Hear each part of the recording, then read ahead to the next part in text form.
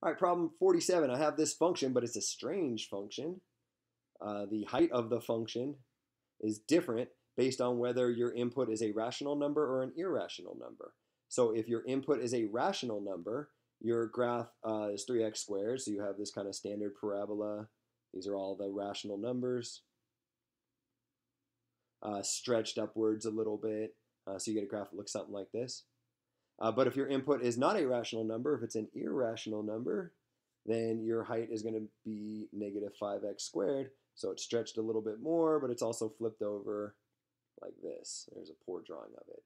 So here's your graph. You kind of oscillate back and forth between these two everywhere, right? Because between any two rational numbers there lies an irrational number, and vice versa. You specify any two irrational numbers, and I can find a rational in between it. So you're really jumping back and forth between these two things. And now you're asked some questions. Which of the following is true? F is discontinuous everywhere. No, that's not true. My function is continuous at 0. Because at 0, these two functions agree on their value. And their derivatives would both be equal to 0. The derivative of this function would be 9x. The derivative of this one would be negative 10x. And in either case, when I plug in x equals 0, I get the exact same slope. So F is continuous at x equals 0. This is a false statement. Maybe I'll write that. Continuous at x equals 0. F is continuous only at x equals 0. That's true. At any other point, the heights are very different. And differentiable only at x equals 0. That ends up being a true statement. This answer B will be the correct answer to this question. To prove that the others are false, F is continuous only at x equals 0. That part's true. Non-differentiable, that's false. I don't know. F is continuous only at x equals 0. That's true.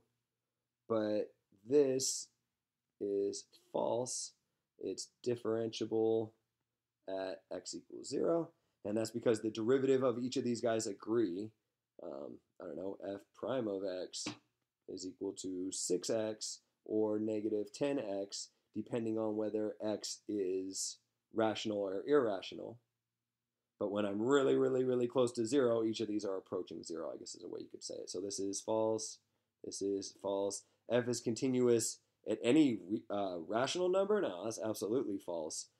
In fact, it's discontinuous at every rational number except for 0. But like the rational number 5, for example, it's certainly discontinuous there because a tiny bit to the right of 5 and a tiny bit to the left of the 5, I jump way the hell down here. That's a false statement.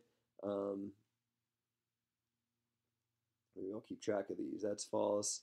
And non-differentiable, that's false also, as I saw above. It's differentiable at 0. F is continuous at all irrational numbers. That's even more false if that's possible, because it's in fact discontinuous at all irrational numbers. The only spot it's continuous is at 0, which is a rational number, and non-differentiable at all these guys. That's false, as we've said several times, because it's differentiable at x equals 0 because these two guys agree. So those are all false. That would make this guy here the correct answer. So I guess I can kind of just stop this video here.